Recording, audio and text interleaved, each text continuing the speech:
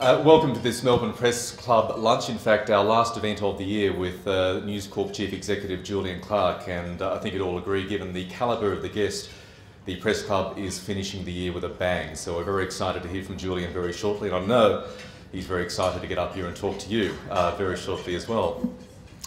My name is Michael Rowland. I'm a Vice President with feedback of the Melbourne Press Club. I'm deputising for our President, Mark Baker, who is away at the moment. In fact, he's enjoying his newfound liberation from the age. So I got the job. In fact, there was a bit of discussion at the Press Club about just who would do this gig today, but in the end, we all knew just how much senior News Corp executives just love being introduced by ABC journalists. So here I am. As always, we'd like to thank all of our Press Club sponsors who make these sort of events very possible for us. Firstly, I'd like to thank our principal sponsor, Monash University, who's represented here today by Phil Chubb.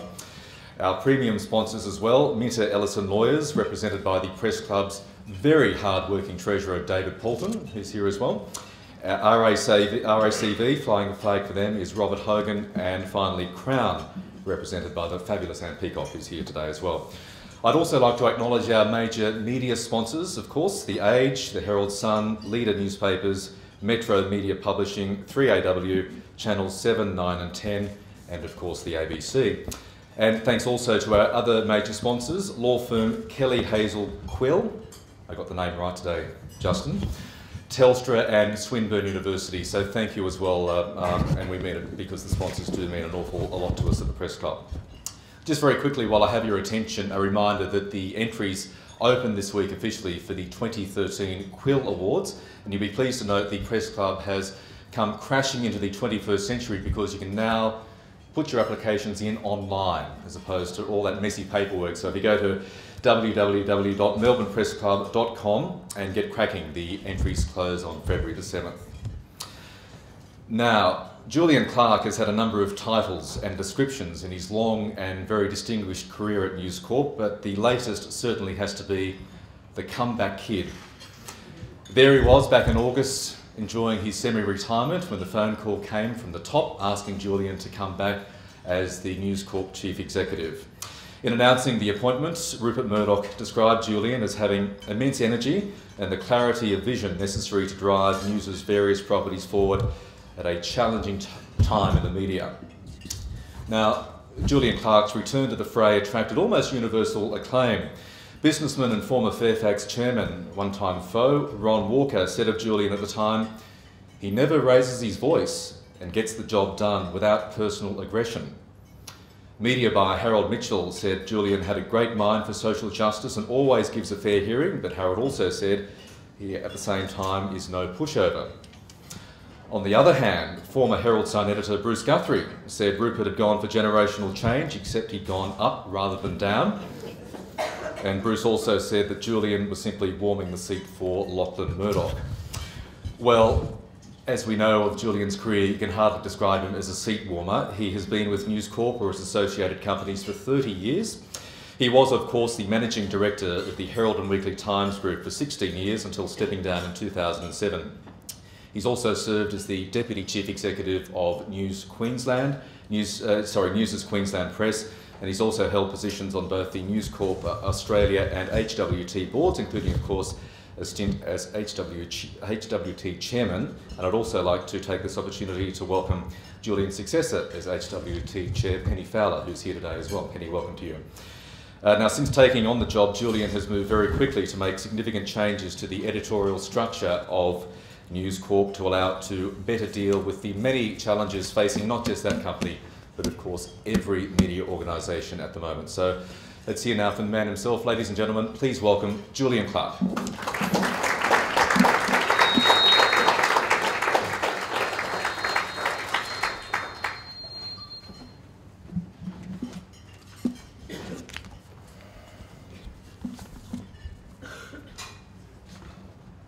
Thank you, Michael, and good afternoon, ladies and gentlemen. It's a great pleasure to be here.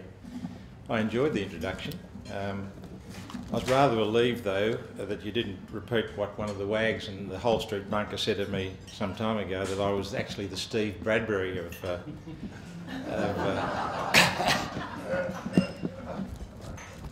But anyhow, all of that's true. When I was trying to put my thoughts together as to what I might say to you today, I couldn't help but come up with a whole lot of questions that I would have been asking me had I been sitting down there. And those sort of questions are obviously about the elephant in the room. Where are newspapers in their life cycle? What business models are we assured of to carry the business forward in such a labour-intensive and capital-intensive business?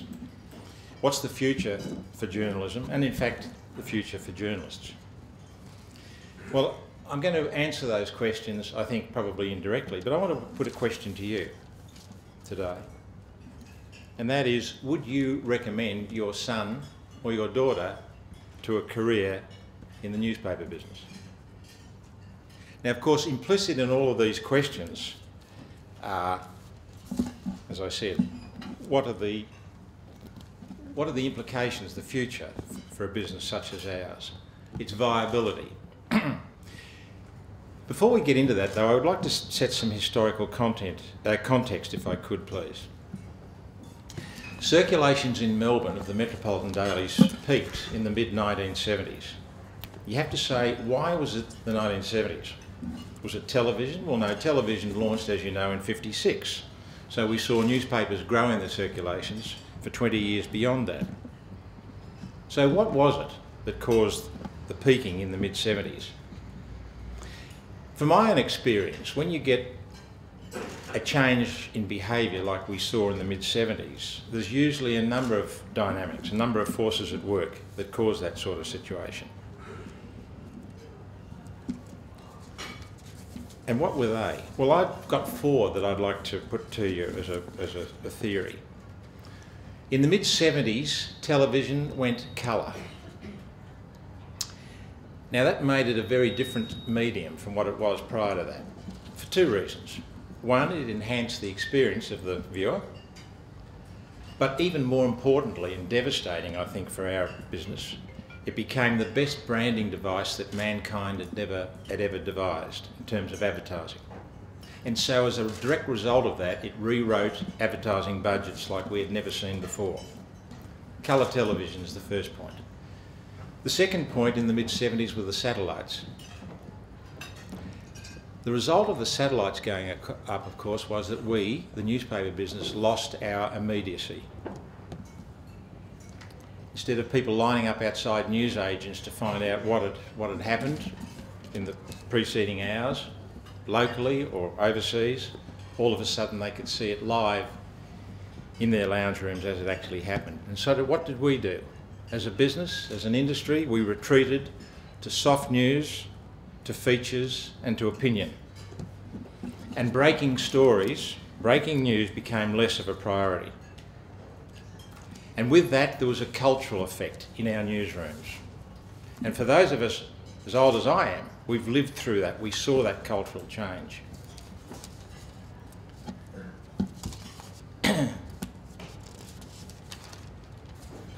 The other contributing factor from my point of view were regional shopping centres. Now you might say, where's this conversation going? I want to try and pull it all together in a little while. Regional shopping centres, of course, in the mid-70s became a way of life. They became an entertainment experience for people. But the important thing from our point of view was, our business, was it transferred dollars away from the CBD and the high streets of our suburbs and transferred them into the Chadstones. And with that appearance came a new tier of retailers, smart specialty retailers that were going to change the very profile, the face of shopping in Australia. The fourth one is what I refer to as heat-set catalogue printing. And this was so influential at the time that it basically buried afternoon newspapers. Afternoon newspapers, and the Melbourne Herald was a great example of this. They lived off retail advertising. And in the mid-70s, with the regional shopping centres and heat-set colour printing, all of a sudden, the advertising dollars transferred from recognised media into these catalogues. And in fact, the retailers became publishers in their own right. So, in summary, what happened in the mid-70s, it was a seismic shift. We can talk about this retrospectively. It wasn't recognised at the time, but this is actually what happened. So in the 1970s, we had, if you like, a perfect storm.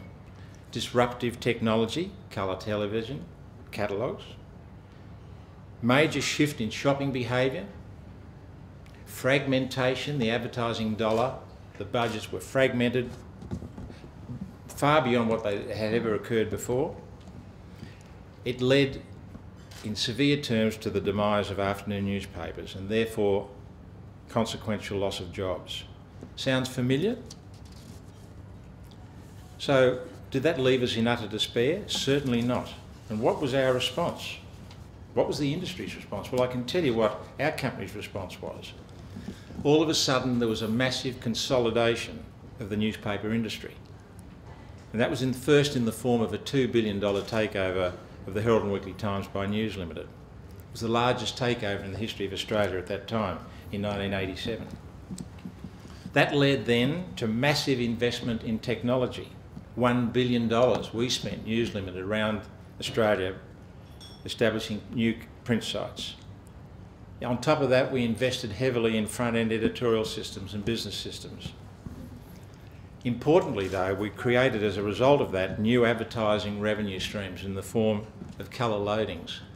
Now, for those of you who are not involved in the commercial side of your businesses, you may not have been aware of how much revenue that generated. And that all flowed out of the investments to which I've referred.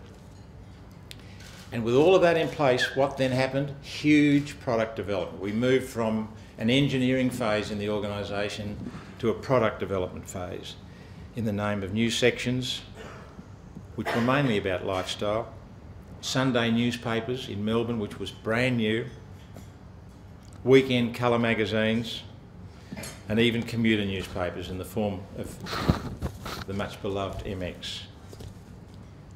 So was this the reaction of a company or an industry taking cover from a perfect storm? Hardly. We were fighting to survive, yes, but we did. We came out of that stronger than ever. So enough of the history lesson, but let's talk about the contemporary perfect storm. On the Richter scale, this is of a much higher level than what I've referred to in the 70s. What we are seeing are new platforms,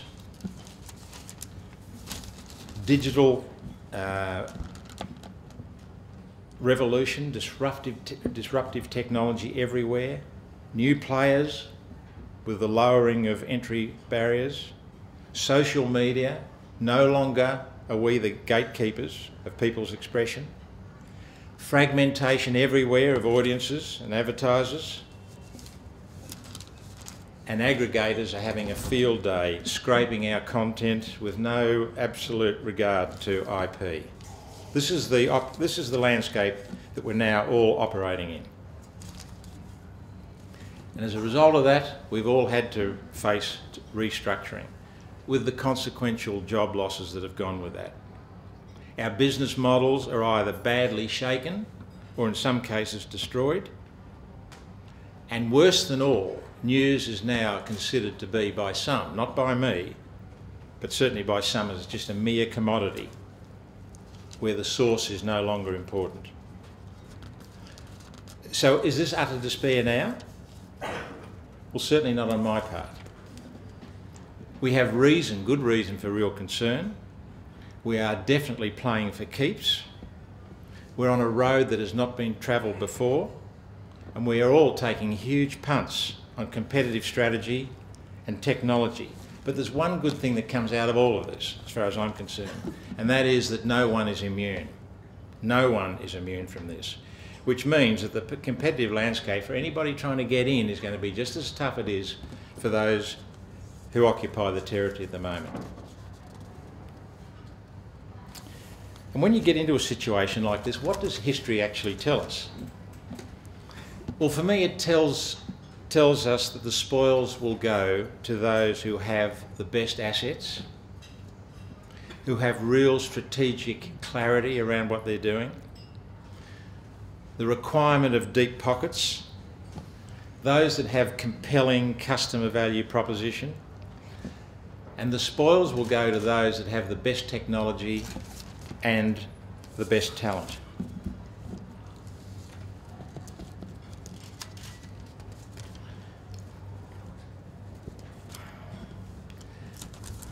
Now, as far as I'm concerned, there are two things that need to be faced up to here. One is it possible for this industry of ours to retain our audiences and in fact grow them? And the second issue, even more importantly, is how we're going to turn these new audiences, different audiences, into going concerns from a business point of view. How are we going to monetise these assets? Well, the question for me is, are you going to rely totally on advertising dollars for this, or are you going to go to a subscription model where people are asked to pay for digital content? Paying for digital content, of course, depends very much on what you're asking people to buy. And this is where I have probably a different opinion than most people. But if you're asking them to buy a 40-minute daily experience and be engaged with a brand that they both like and trust, a brand with new technology that opens up three-dimensionally, that has with it video, amazing graphics, beautiful pictures, relevant content, and even the opportunity of transactional activity on that same digital platform. This, to me, is what the future is all about. This is really exciting. This is, for me, the long-term future. This successfully will engage a new generation of people. And not only that, importantly for us, within our organisations, it will develop a whole new wave of creative talent. For me, it's a link of print and digital. It is not a matter of one or the other. It is using the power of both. Now, I speak obviously from a point of position that may be different from other people in this room. But we have very strong newspaper brands that are very much alive and very much profitable. So our game plan will be about using both these assets in partnership, using the power of both. On the matter of news being a commodity, you know, this is exactly what our opponents want us to do. Our opponents want us to go down this commodity path where there is little reader engagement, where there is no brand loyalty, where advertisers will pay you tuppence per click. This, for me, is just a slippery slope to nowhere. It's a slippery slope to disaster. For me, the choice is quite stark.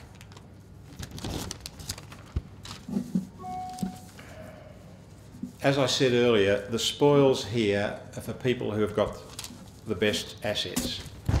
And that is why, I suppose, in the role that I'm playing at the moment, I feel pretty relaxed about the position.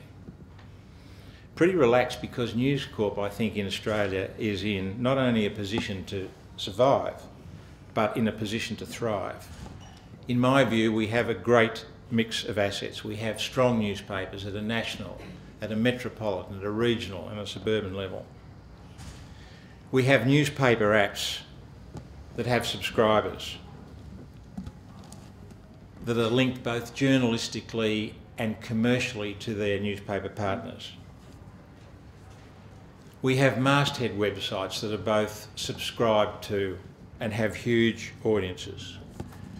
We have a fistful of verticals, both websites and apps, a lot of them involved in certain categories. An example of that would be our lifestyle verticals.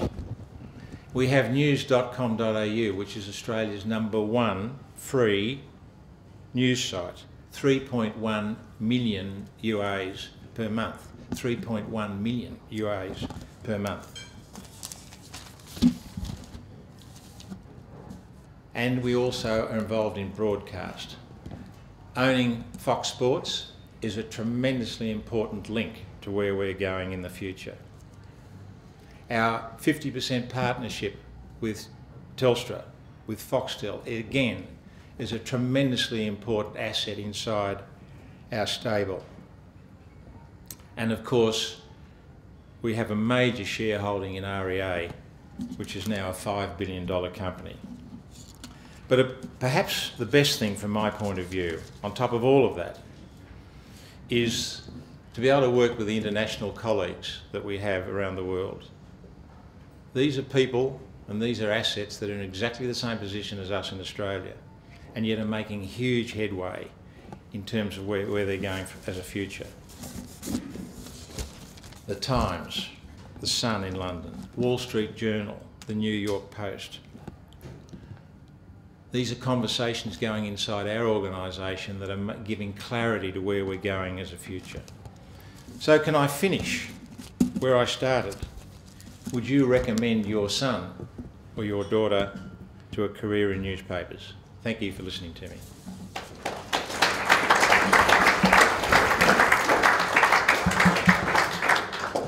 Thank you very much, Julian. We can throw the floor now open to questions. I ask you, if you are asking a question, to state your name and who you're with or where you're from. Barry, I know who you are. Barry Dunstan. Barry Donovan. Barry Donovan. Julian, the national broadcaster, the ABC. Yep. Some of my best friends work for it, including my daughter. I'd certainly recommend her to go and work in the media.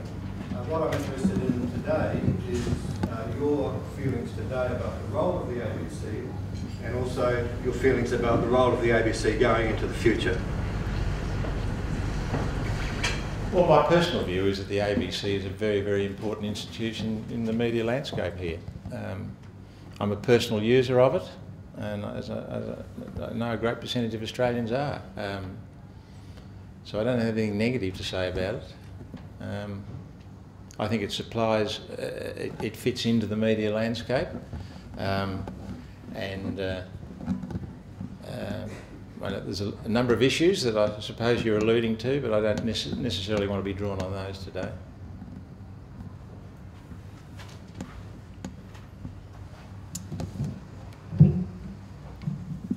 Next question.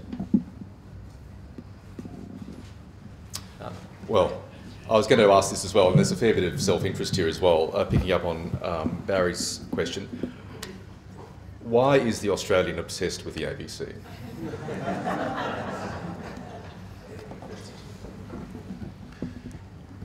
Well, I think there's a lot of good copy comes out of the ABC. I don't know about obsessed with it. You know, you've got to allow for my bias in these things, but I think the Australian is a mighty fine newspaper. And it plays a role certainly in our stable, and I think in the total Australian media landscape that is very different from everything else. It's found its own position, and I think it does it very, very well. I think, you know, it's a prestige newspaper, and so is the ABC. They both operate in the same space, so you're going to see sort of the competitive nature of that. But I read the Australian every day, and I wouldn't describe it as being obsessed with the ABC. No more than any other of the media businesses in Australia. Any other questions? Tony. Tony Hetherington from News Corp Australia. Julian, you talked about potential for growth. Do you believe the difficult times where consolidation and cost cutting, which have been a major part of media landscape for the last 2 years, is behind us, and do you feel we are heading into that growth period immediately? Well, thanks, Tony. I think my attitude to that would be there are still big questions about the fixed costs of businesses like ours. There's no doubt about that. But the future has got to be about growing. It's got to be about growth. Now, I see our business in two parts. I see the creative front end of it, which is basically anybody in our business that's involved in generating audience or revenue. There can be no reduction of that. You've got to stay with that, and you've got to grow the business through the creative front end of the business. The back end of it, of course, is very, very different. And we are, we've been operating, our company's been operating here in this town since 1840. So over the years, you develop all sorts of fixed overheads that really don't come under scrutiny until such time as they're a need to. And is there a need at the moment? Yes, there is. But I think for this audience in particular, it depends where you go. I was making this stark choice between whether we go down a media asset that is absolutely connected to its audience, where there is a relationship. You will not do that on an oily rag, smell of an oily rag. That's a labour-intensive business that requires professional journalism, curation of what we produce. So I think the days of cutting that to ribbons are probably gone. But the back end of the business is very much under review all the time.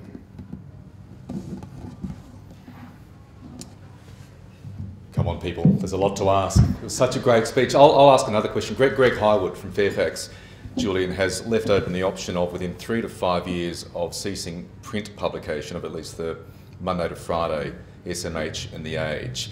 Is that something that News Corp is considering as well? No. No, you'd only consider that if you'd given up on the print part of it. No, I mean, our company is totally dependent on keeping the print going.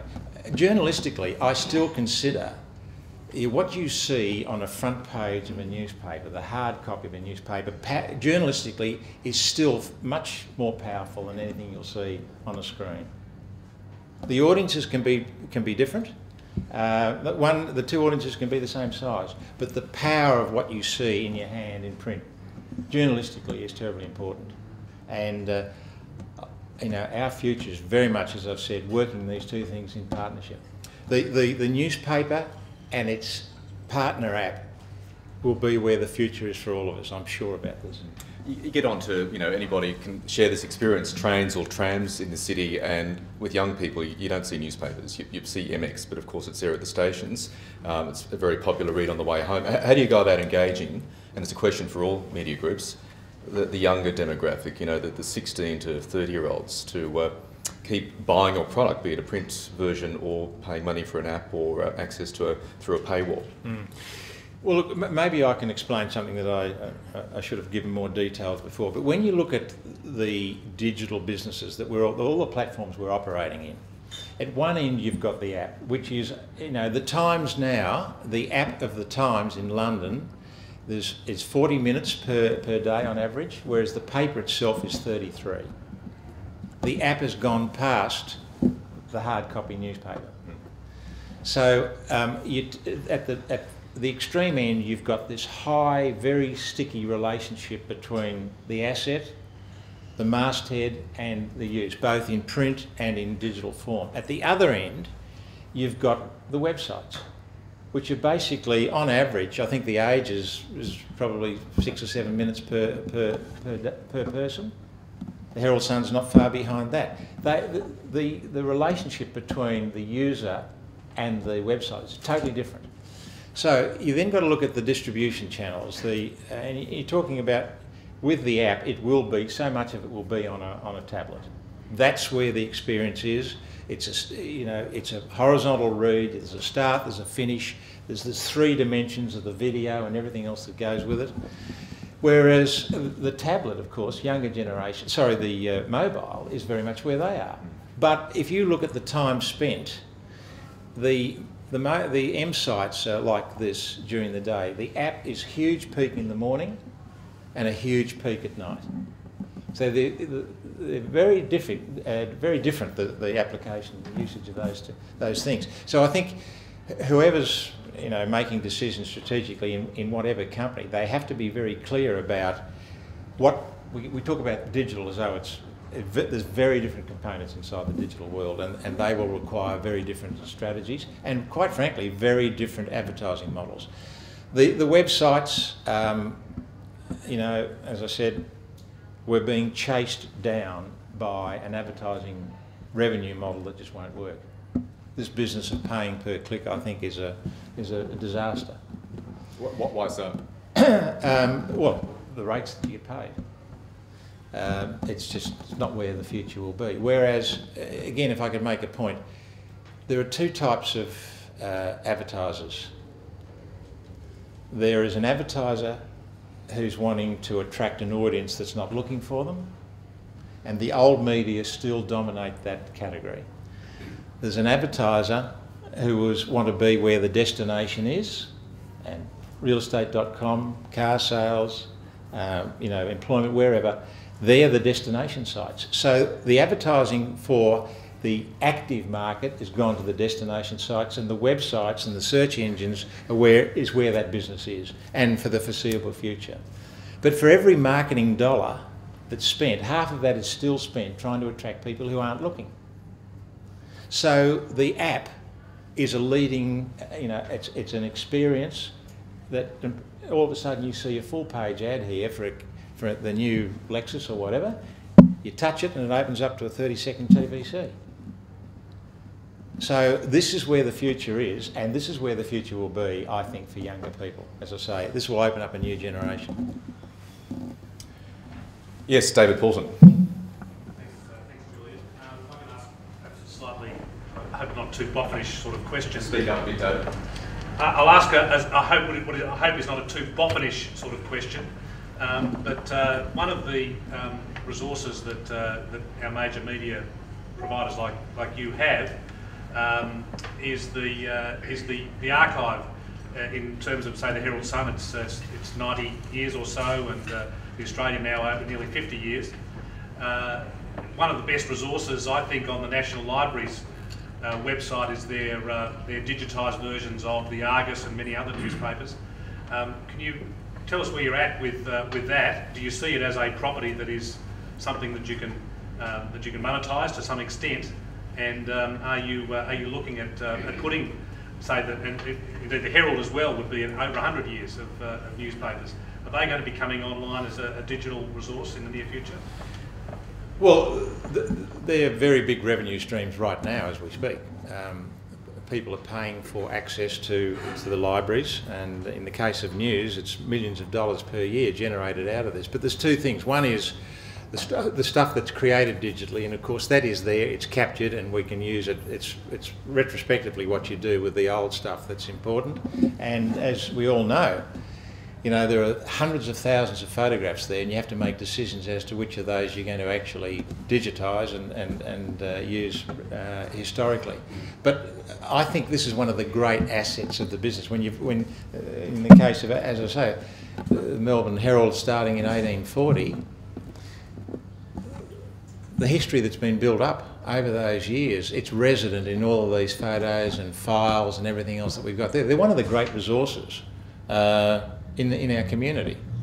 Used, as I say, commercially, but certainly used on a day-by-day basis to put out our newspapers. Justin Quill, watch out for this guy, he asks the hard questions. Thanks. Julian, I'm interested to know your views on or whether you think media is still at threat from a freedom of speech perspective.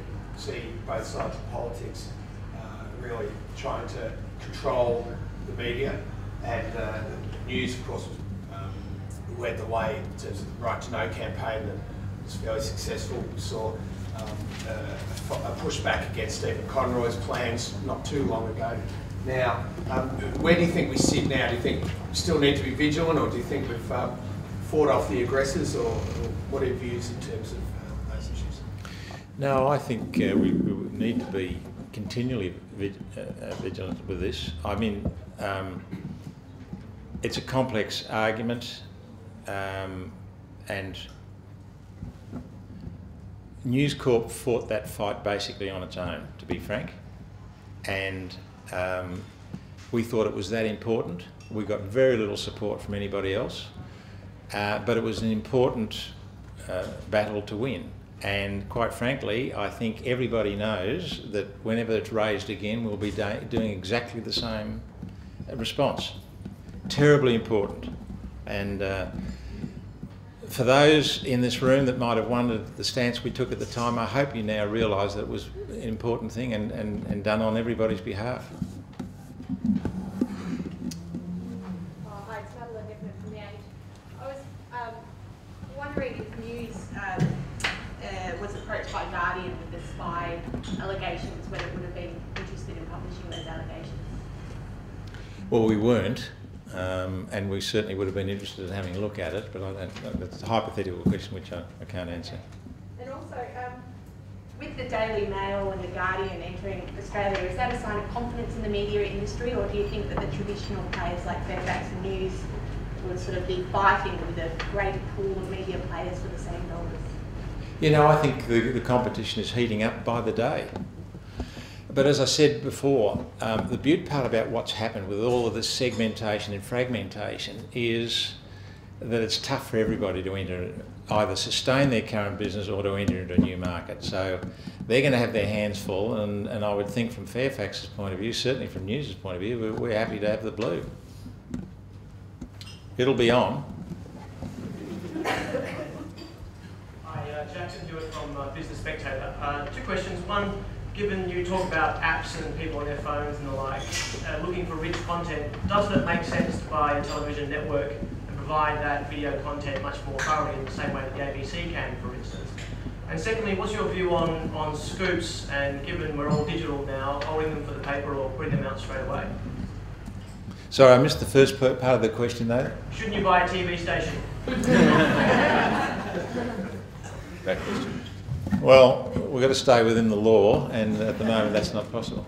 But look, broadcast is, getting access to video is terribly important in our business in the future. The picture that I've painted, which I hope I've enunciated clearly, video is going to play an important part in that future. There's no doubt about that. This is the beaut part about, as I refer to as the three dimensions. This is actually now print and television basically coming together in the one medium. And goodness knows what's round the corner in terms of technology, how this is all going to open up. So this is why I remain absolutely positive about the future. It's the question of the business models that go with it. And we have got particular views on how to make that work. And the second part was? Should you hold scoops for the paper or? Well, no, I think the days of holding a scoop are probably over. But look, the way we're running our newsrooms now, the editors of our papers are over all of the, whatever the platform is, they're over all of it. So they will make decisions on the run to see how best to handle that. And again, I think once we see this as a coordinated, platform-agnostic view of life, then those sort of questions go away. It's horses for courses on the facts of the moment. So the days of holding, a story over, if there's an oil spill in Port Phillip Bay, we're not going to hold over until we can get it tomorrow morning. We'll have an angle tomorrow morning that we wouldn't have had. But it'll be digitally there for sure. Just picking up on that, do you encourage your journalists to engage with social media, to use Twitter? Yeah, we do. Yeah, yep. To both comment and get news stories out? Yeah, no, that's understood and recommended.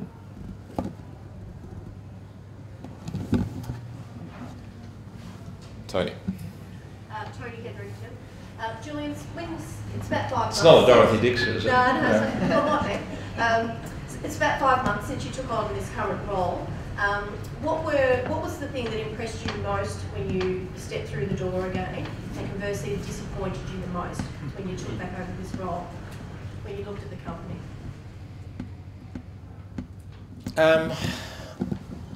Just a bit of background. I mean, even though I had retired from running the Herald and Weekly Times, I was very, very close to the business still, chairing the Herald and Weekly Times, but also very involved with news. So there were no real surprises. My relationship with Kim Williams was better than a collegiate one. We were mates, still are. So there've been ongoing conversations about, you know, all the things I've discussed about it as just a continuous conversation that I've had for probably 10 years. So there's no real surprises, and quite frankly, no great disappointments. I mean, I've made some changes, there's no doubt about that, but I'm impressed. I'm impressed with our assets. I'm very impressed with the talent we've got inside the organisation, and I've got to say, I'm very impressed with the boss's attitude to things. I mean, he's just so excited about the future and wants to get behind it commercially and in every other way. So, no, I'm very happy with what we're dealing with.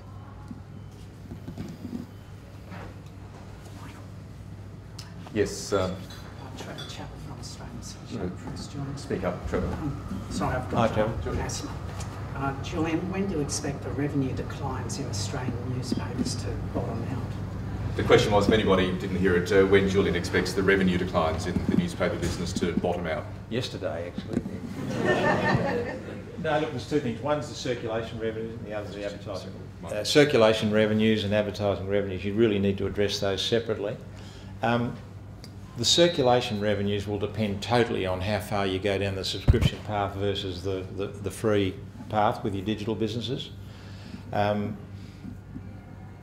And advertising revenues, I think we're starting to see some pickup. But the real growth will come, I think, when we convert the digital businesses, particularly the apps, into very strong display advertising medium.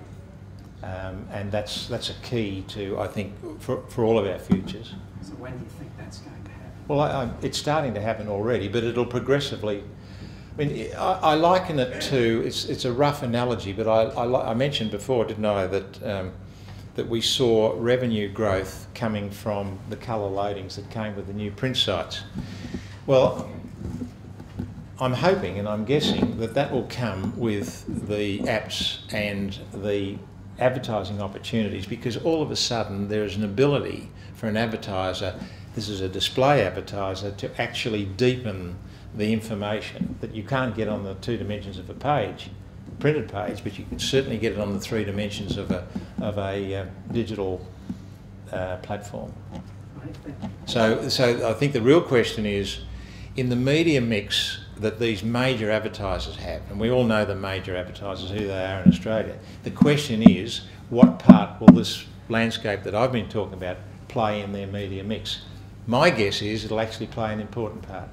Let's not be anything but convinced that print is still the dominant medium for major advertisers who are creating store traffic, whether it be merchandise or services. Newspapers are still, along with television and outdoor and magazines and radio, the old media as it's referred to, they still dominate this display advertising requirement. Just another question. Could you answer the question that you posed at the beginning of your address? Would you recommend a career in newspapers for your son or daughter? Well, I've got 2 in the business, so one son and one daughter, both in the business. But if you had, say they weren't in the business, would you? No, it was a rhetorical question, but really I would. I'd be careful who I work for. That's the next thing I'd like to ask. Where would they get a job? As a journalist? Yes. I think there's still a period where we're settling everything down, but look, it's not going to be a growth industry as far as hiring journalists are concerned. I'd be misleading you if I said that was the case. But quite frankly, I do not close off what the future might look like in terms of this industry that we're in, the profession that we're in. It wouldn't surprise me if we go... As I said, I drew this 1970s, if you like, analogy, because what happened out of that? Businesses like ours and Fairfax and the television industry, they actually grew out of that. They did something about it. They invested in the future and they invested in talent. And I think, yes, we are going through a period where we're resolving a lot of issues, But once that gets done, I think you'll find that growth might be the next period. Yep. Could you elaborate on the transactions that you were talking about before? Is that using existing businesses or buying businesses that you can transact? No, the transaction I referred to is that the tablet, the digital tablet, is transactional. Okay. So there's no reason why you can't connect to an advertiser's URL, right, or I can subscribe to something. I mean, this has got everything going for it that we've dreamed of. And to be able to transact while somebody's actually connected and has a relationship with your brand, with your masthead, is just, this is fantastic. Nick. Hi Julian, Nick Lees, Nick. Australian, how are you? Good, thank you. I promised I was going to ask about the Daily Mail, but my friend here at the Age has covered that off. So I'll ask about the ABC instead. I'm not obsessed. But I just wondered if you had a view on the ABC's involvement in digital media, publishing online, and what your response has been to the idea that if they are going to be in that area, they should look at advertising rules. It's a good question, Nick. It needs a considered response. I think there are two parts to that. The first question I would ask is, why is a business like the ABC funded? It's a government-owned and run business. Why is it operating in the commercial space? It's a question. Now, Malcolm Turnbull's response to that is, well, the concerns that the private publishers and media have got is not the ABC the problem, it's a lack of advertising revenue. So he separates those two things. And he's quite correct, they are two separate things. How we grow our advertising revenue has got nothing to do with whether the ABC exists or not. But nevertheless, the audiences are absolutely fragmented, and as the ABC, who knows what's around the corner, as the ABC keeps moving into other spaces that you would, I think, reasonably expect that's something that the private sector should be doing. It raises a whole lot of questions, certainly in my mind, as to whether, what we've got. I think, as I said earlier, the ABC is a very, very important institution in the Australian landscape. The question is, whatever comes in the future, should they continue to push into that area? And at that point, you have to ask the question, why is a government-funded business doing this? And other people have different responses to that. I just think at some time, somebody's got to say, look, I think we now understand there's a whole industry out here that is doing it on its own, paying all its bills, no government subsidy whatsoever, and it should be allowed to do that. Mike Smith. Julian, Mike Smith, Press Club Committee. Traditionally, one of the biggest advertisers in newspapers was government, Commonwealth and state. I think in some years, in some papers, the Commonwealth government has been the #1 revenue driver in display advertising. Yep. What's happened to government advertising in the migration to online? Are they staying with newspapers, or are they going onto their own sites, their own websites? And as a publisher, what do you do to protect that turf, encourage government advertising, draw more of it in, at a time when there are all sorts of tensions between the media and the government? Well, look, in any advertising decisions, you've got to have the audience. You've got to deliver the audience that the advertiser wants, and it's either got to be qualitative in terms of the type of people that they want to advertise, what they want to meet and reach, or it has to be sufficient in numbers to warrant it. So if our business and our industry doesn't grow and continue to hold its numbers, for every advertiser, including the federal government, become less of a prospect. But I think, we've got a business issue here that we've got to deal with. As far as I'm concerned, I'm not sure whether I've said this today or not, the jury is not only out, it's back on whether you can grow your audiences, but it is a combination of print and digital. The Australian's a great example of this. The audience of the Australian, the size of the audience this year, is significantly greater than it was last year. Now, its print numbers are down, but its digital is up. The combination of both is, so this is why I see them operating as, in partnership, the two things. As far as the federal government is concerned, their advertising budgets, it depends what part of the election cycle you're in. I mean, there's all the tactics that go with running governments and how they want to convince everybody in the last year, particularly they're worth re-electing. So I think that will continue, but there's no doubt that the fragmentation, the segmentation of the whole audience, the media audience, is affecting advertising dollars right across the board. But I would say this colour of the month that's been operating in recent times, that old media seem to be on the way out, and that the new thing is, a click here and a click there. I'm sensing that wheel is turning. Now, it's just a personal view I have, but I think you'll find that's become so hot over such a short period that it's burning out a little bit. What we're finding is that advertisers now want a relationship with the audience rather than this in and out, in and out, in and out. You don't get it on the websites. I mean, they're the facts. The news websites I'm talking about. We've got time for one or two more questions. Yeah, Isabel.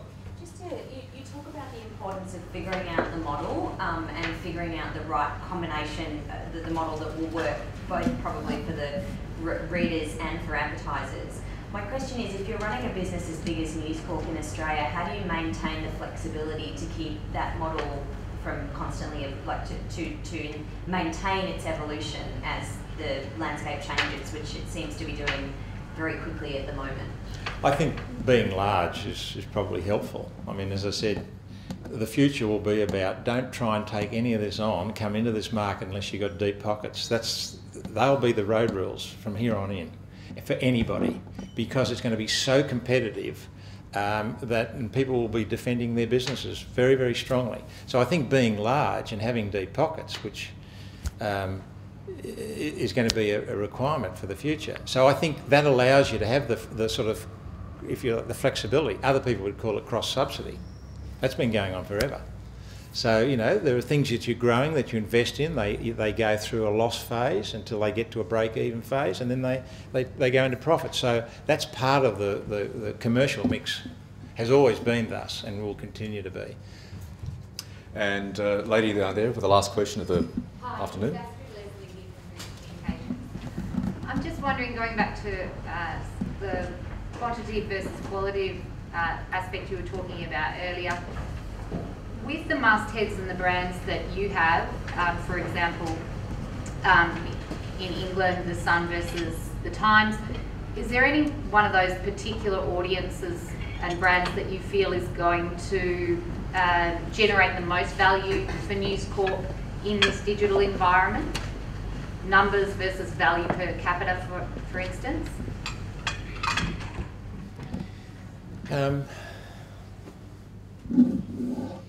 Well, again, London is the centre of the universe as far as newspaper publishing and media publishing is concerned. It's so segmented, very segmented.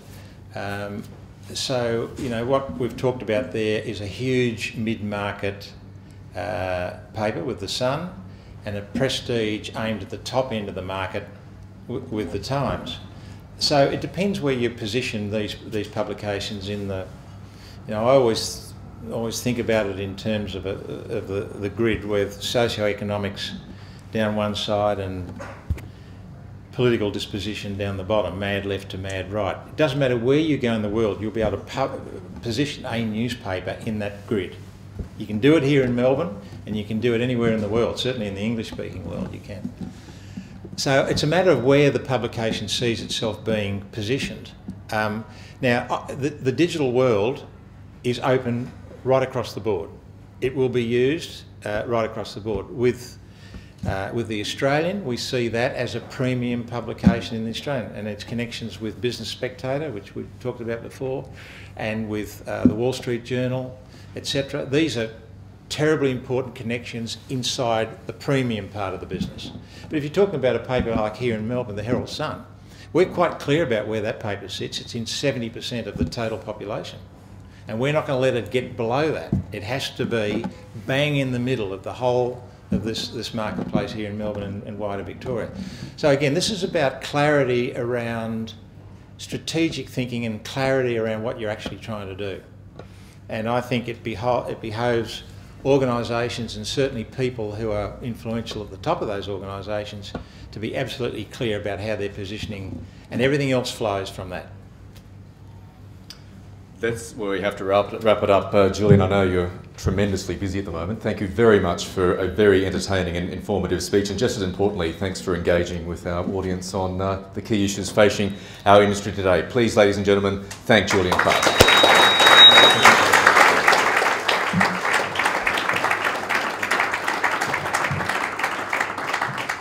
That is where we end today's proceedings. Just a very quick note, if you aren't already a member of the Melbourne Press Club, please consider signing up. It is pretty affordable, and as you'll see, the benefits are great. So you'll see great speakers like Julian going into 2014. You can go to melbournepressclub.com. Otherwise, thank you very much for your company. Have a great Christmas, and we'll see you all in 2014. Thank you.